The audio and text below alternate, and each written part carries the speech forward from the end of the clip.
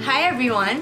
It's me again, Dr. Gaile Robredo-Vitas, and here in the Philippines, specifically in Luzon and in Metro Manila, we are going into our 4th week of the enhanced community quarantine, which has been extended until April 30th. A few days ago, two of my patients texted me asking if they should really be wearing masks kasi it was causing them irritation and breakouts. So, I gave them tips on how to minimize these skin conditions and actually how to take care of them. But I think the more important question is, should we really be wearing masks if we feel that we're okay? And if yes, kailan ba tayo kailangan magsuot ng mask? Anong klaseng masks? And how do we properly use them? This new coronavirus called SARS-CoV-2 is now known to be transmitted from person to person through respiratory droplets and cause the disease which we call COVID-19. Itong respiratory droplets na to are generated when someone who has COVID-19 coughs, sneezes, exhales forcefully, or touches objects or surfaces. Any healthy individual can get infected if these droplets enter his eyes, his nose, his mouth, or if he touches any contaminated object or surface and then touches his face. Knowing these facts, kailangan ko ba talagang mag-mask? And does wearing one protect me from getting COVID-19? Just recently, in addition to proper hand washing and physical distancing, our Department of Health as well as the U.S. Center for Disease Control and Prevention and World Health Organization are now recommending to use homemade masks or cloth masks when in public places wherein it's difficult to maintain that 6 feet distance from one another. So this includes your grocery, your pharmacies, and even banks. This is because there's growing evidence that some people who have COVID-19 may not have any symptoms and are making other people sick.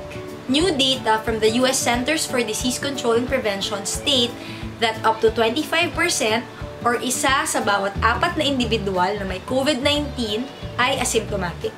So yes, we do need to wear masks, but understand that wearing a mask if you don't have symptoms is not meant to protect you.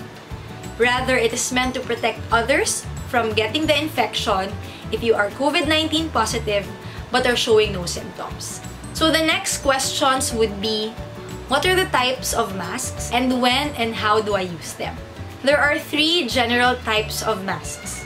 First would be your homemade masks or your cloth masks. So I have them with me, so you can buy yung mga ganito na may design, or you can actually even make your own. It comes in different colors. They offer a very small degree of protection dun sa nagsusuot, but it is helpful in preventing the spread of your SARS-CoV-2. So the main function of your cloth or homemade masks is to prevent you from expelling respiratory droplets and infecting other people in case you are COVID-19 positive. The good thing about it is that you can make it at home with your normal cotton fabric. You can even use your scarves. They are reusable and they're washable. The downside lang is that sometimes when you wear cloth masks, you get kampante and it gives you a false sense of security. So some people forget to wash their hands, they forget to keep their distance, which are also very important. But it is better than nothing. How do we properly use our cloth masks? Every time you go out or you're in a public place where social distancing is kind of hard to maintain, you should wear your cloth mask. You should wash them every day, and when you remove them, avoid touching your nose, your mouth, and your eyes. It is also important to wash your hands immediately after removing your mask. Do not put on children less than 2 years old, or on individuals who already have difficulty breathing, or on those who are unable to remove the mask on their own. If you have symptoms or are taking care of someone who has symptoms or is COVID-19 positive, surgical masks are better for you. Next, we have surgical masks. So surgical masks are loose-fitting masks that cover your nose, your mouth, and your chin. It is a medical device that is meant to be worn for a specific number of hours only, which prevents the spread of respiratory droplets by the wearer and also protects the wearer from sprays, splashes, and large droplets of blood and body fluids. Usually, you will see them flat and rectangular with folds so that it's stretchable. They are not that efficient in blocking your SARS-CoV-2 because they do not filter very small particles, and if you wear them, there's air leakage on the sides.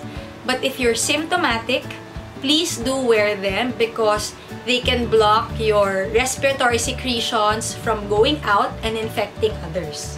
How to properly use surgical masks? First, make sure that you clean your hands properly before putting on the mask.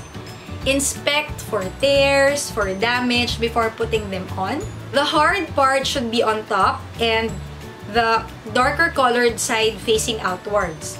So place the hard part on top of your nose, and depending if you have a loop or like a tie, make sure that it's fitted behind, and you can stretch so that it covers your nose, your mouth, and your chin.